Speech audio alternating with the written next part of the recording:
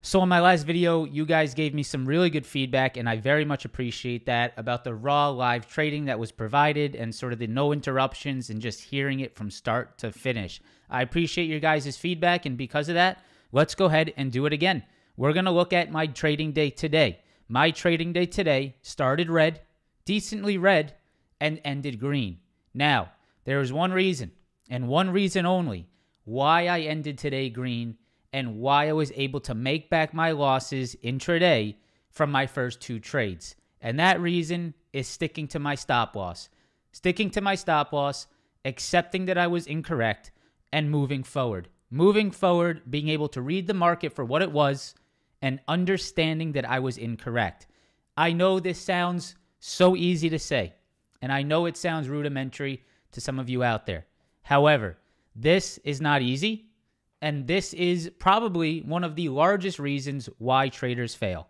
The ability to accept that you're incorrect. It's not a human thing that we want to do, right? This is not normal. This is not what us inside want to do. We don't want to accept that we're wrong. However, if you want to be a successful trader, you're going to have to learn to do that. And in today's video, it's a great example of me accepting I was wrong. In front of everyone live trading, sharing with them that I was incorrect, sharing with them that I took two pretty nice losses to start the day.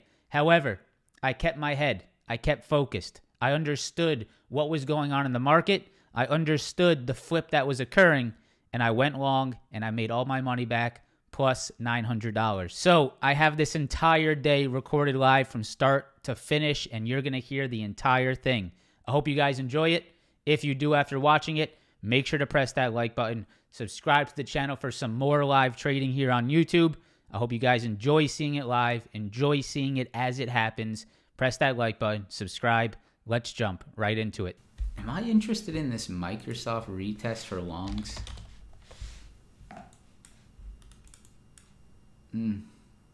Microsoft sort of interesting on this retest here. Watch that.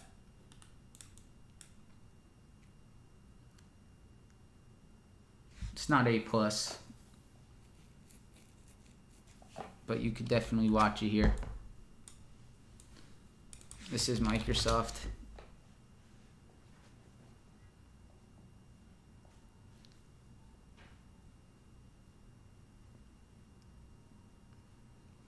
All right. I'm pretty happy that I haven't traded yet. I have just had, nothing's really, sparked to me. So I'm chilling. Microsoft was really nice. Both of those little Microsoft trades were nice there. Nice little break and retest. Oh, hold on. Tesla, that candle is getting me interested now. That's a very interesting Tesla candle. Yeah, I'm watching NVIDIA as it approaches, but NVIDIA hasn't shown me enough weakness to take that trade yet.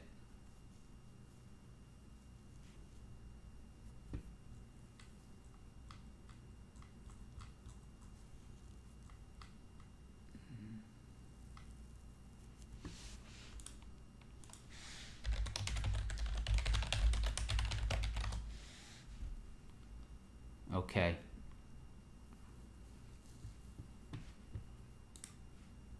All right, I'm starting a Tesla put. I'm starting some 235 puts on Tesla here. I took 5. It's a lighter size. I know it's against the NASDAQ a little bit.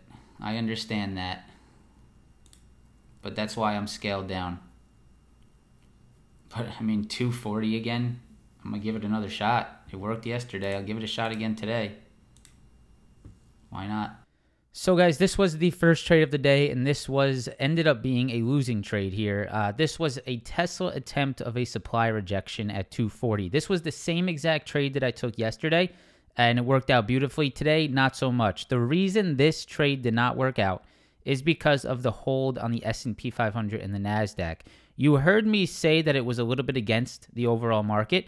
I still was seeing relative weakness on the NASDAQ and S&P, so I was willing to take a small shot here, just using that $240 level as my stop. Now, you're going to see later in this trade how important my stop loss was, because if I would have held Tesla, this would have turned into a very ugly loss. However, I stuck to my stop, which was over 240, which you will see later in this video. If I didn't stop out there, this was a very large loss. However, that is what I did. I kept the loss small, and we were able to make back this loss. So let's see how this works out. I will not exit Tesla if it's under 240, guys. Just understand that. I don't care if it bounces, whatever it does. I'm just going to let that sort of sit. Smaller size, comfortable size. Google. Oh, shit. Okay, hold on. Google's, that's a big 132 level on Google. Okay, Google is now my top watch.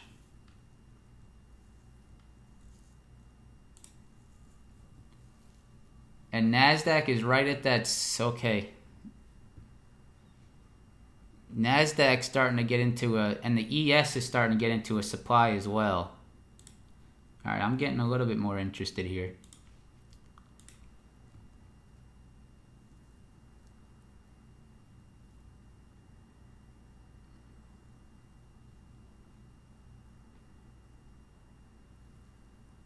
NASDAQ's pushing into yesterday's rejection points. ES is pushing into the pre-market highs. Google is a decent entry, but the problem with Google here is that you have to be careful of 131 demand. NVIDIA. I might have to take a starter on NVIDIA, guys.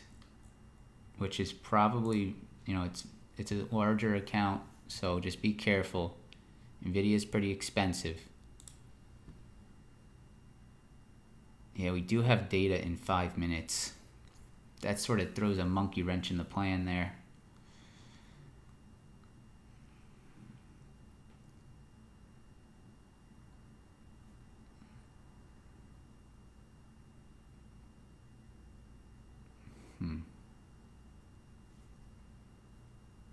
Okay, I'm waiting.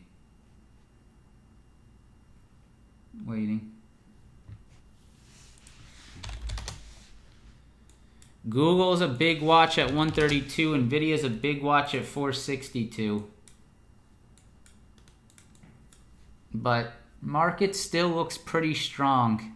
And I don't want to get stuck in a grind right now.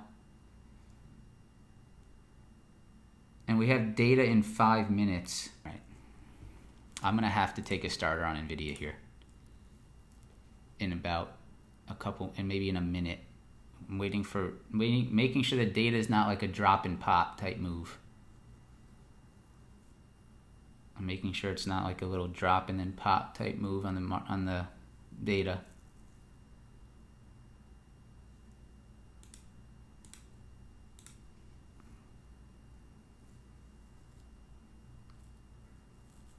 Waiting.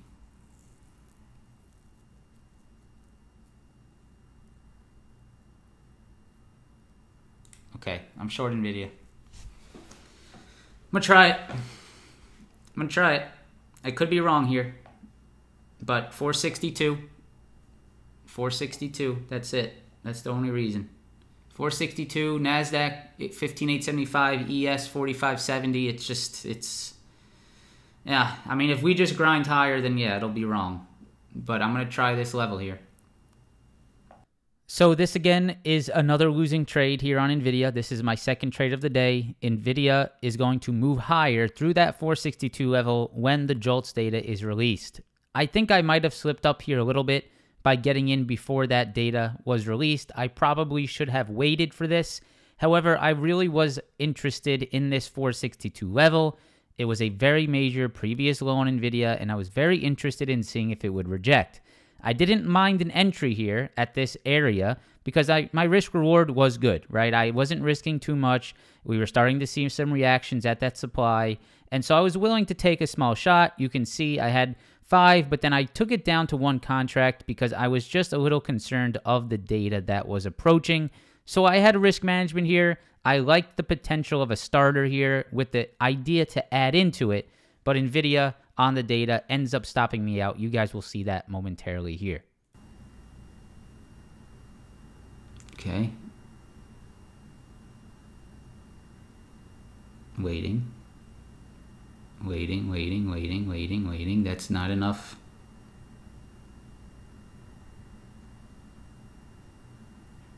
NASDAQ struggling at that level.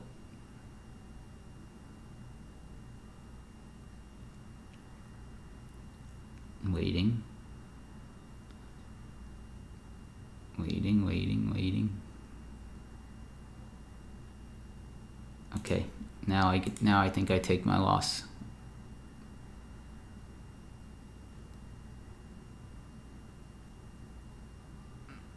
Waiting for this candle to close here on NASDAQ.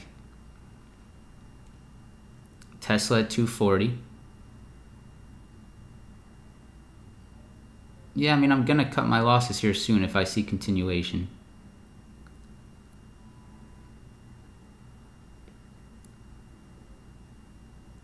Waiting for this 2-minute candle. Okay, Tesla still rejecting 240. NASDAQ needs a little bit more confirmation for me to get out. Alright, and I'm waiting to see if this candle on NASDAQ can close above, and if it does, I'll jump.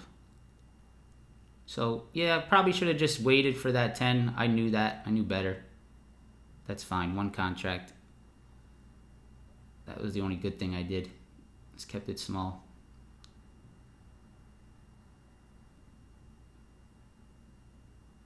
Alright, if this candle holds above, I'm out. And I think that's possibly what's about to happen. Watching Tesla off 240. Watch the break and retest for upside on Tesla 240. That could be a nice long on Tesla. Okay, that is out. Alright, I'm out on Nvidia. I'm out on Tesla. Now I'm looking for that hold. So took my losses there. Now let's see if we hold above that 875 level. Let's see if Tesla holds above this 240. And if Nvidia holds above 462, I could be interested in that long there. Nice. All right, we're getting our pullbacks here. Good. Good, good, good. Keep an eye on this 462 on Nvidia and this Tesla 240. Okay, that might be it right there. All right, I'm trying Nvidia longs. I'm going to try it over 462. Nvidia might catch me with my pants down both sides, but that's fine. I'm going to try 462 here. I'll go into it deeper at 462. I'm going to try to see if this is a pullback long off 462. Tesla's also very interesting off 240.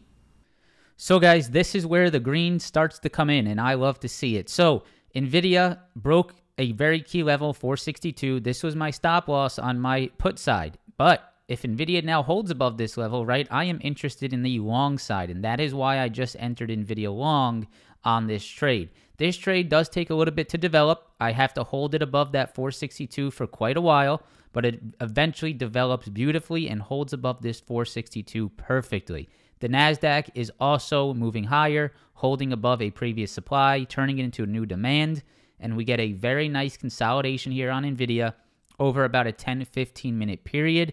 I do go down and I do end up being in drawdown on this trade for some time, but my plan never breaks, so I have to continue to hold, and you will witness that here on this trade. So this trade ends up being a beautiful green trade. You guys will see how this all develops live. I'm okay if it comes down and sort of curls at 462.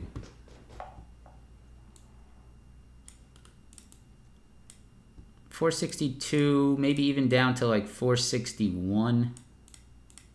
Where that breakout point was.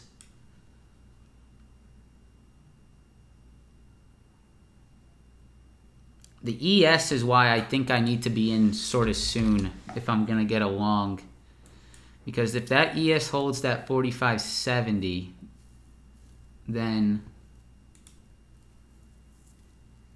it's going to flag back higher. That's at least my thought process here. Microsoft is rejecting 371 pretty well. Watch that. NASDAQ coming back down into that 875.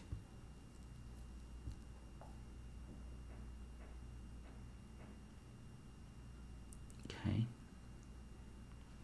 Watch to see if this ES can hold 4570 here. That's the key. And watch to see if the NASDAQ can hold this 15,875. That's another major key there.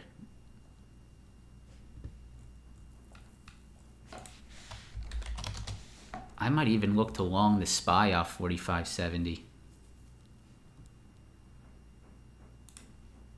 I'm watching that.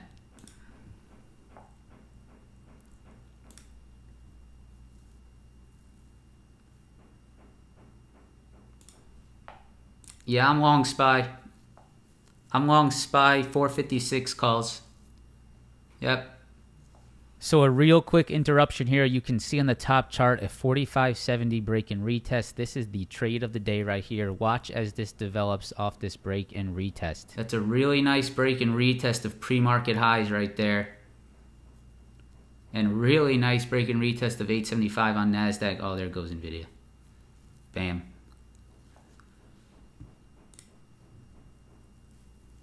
Yeah, I'm long SPY with some confidence here.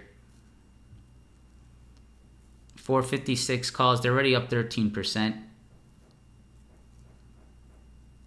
I'm looking for a pushback into 4580 here.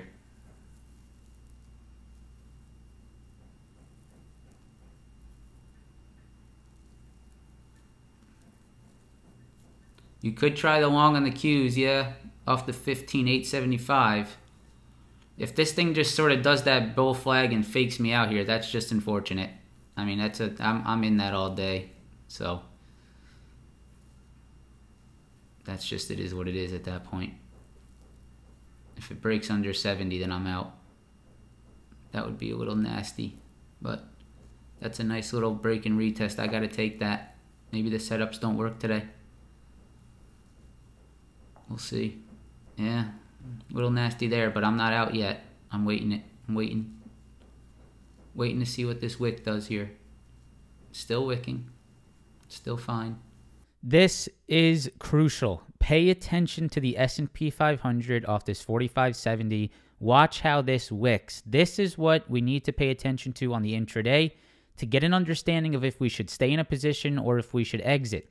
You will see this 4570 level messes around a little bit, but it never truly breaks below. You get a few wicks, you get a few demand holds, you get an idea of what it's doing there, but it never really truly breaks here, and that is what keeps me in this SPY long. So watch this S&P 500 on the top side of the charts. Watch how this wick develops and how I maintain this position as long as this stays above 4570. I like it. But we'll see. It's a little aggressive on a retest trade, but this would be the entry I'd want. It's a break and retest of pre-market highs. Same with the NASDAQ. Break and retest of yesterday's triple top on the NASDAQ. It's still there. I don't know though. I mean, it's setting up. I mean, there's no doubt about that. It's definitely setting up. It's absolutely setting up. So I am still very confident here. It's the only trade setup that is valid at the moment. So this is the ES, right? You can see it broke that pre-market high. It's retesting it now.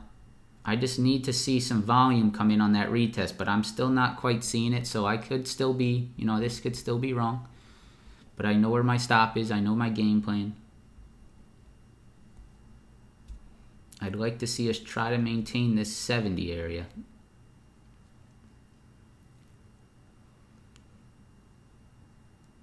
And NVIDIA I'm holding until 461 area.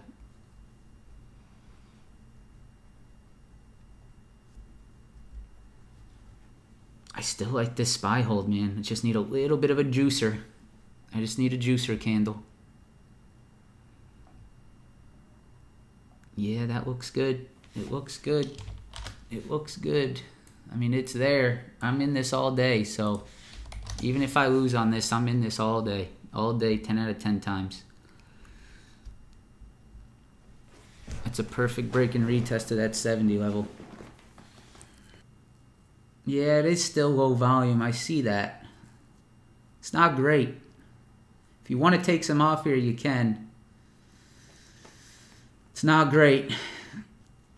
But it's still setting up. And I'm not gonna be scared of the fake out. I'm not gonna get out because I'm scared of it faking me out. I'm just not gonna do that. I'm not gonna be scared, panicked if it pulls back. I'm just gonna let it work. I'm not gonna be like, oh, I'm gonna get out because I'm scared it pulls back. I'm just gonna let it work. It's so there, I have to let it work. I have to let it work.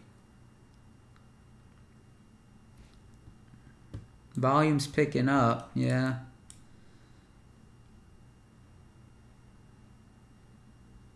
Could it still do a nice little FU candle right back down? Absolutely.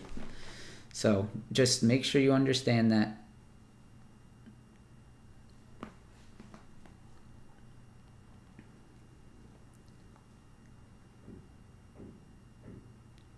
I'm really looking for that real move though, because I'm liking the strength I'm seeing on the market today. All right, I'm gonna have to take some off at the 45.80, of course.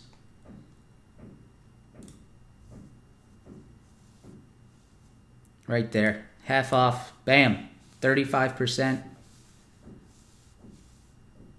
Boom, baby. There it goes. Yeah, nice comeback. Just kept the head, man. Started with some losses, but just flipped, understood what was going on. I'm happy I did that because I could have went down a really bad rabbit hole. And look at that rejection of 45.80. Holy shit. I mean, good half off.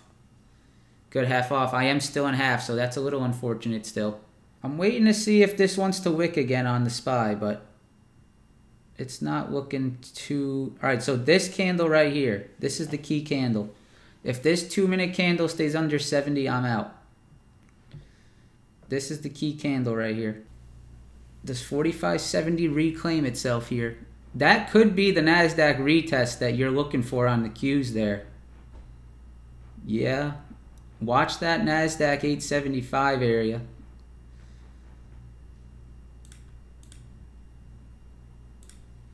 And this might be the NVIDIA retest that we were looking for too. I believe that this could just be a bull flag forming above pre-market highs here on the SPY. Just like this. Just like this. See that? I need that little squeezer. Okay. Yep. Come on, SPY. Alright, I gotta take some more off at that push. Because I don't want to get stuck in another drop like that. So a little bit more off there. On that SPY squeeze. Taking some profits. Because this could reject 80 again. And I don't want to be a part of that with full size. Alright, NVIDIA's starting to juice. Come on, NVIDIA. Let's follow through here, buddy. Alright, I'm all out of SPY. Don't like that at all. I'm all out of everything. I'm getting out. I'm done. I'm out.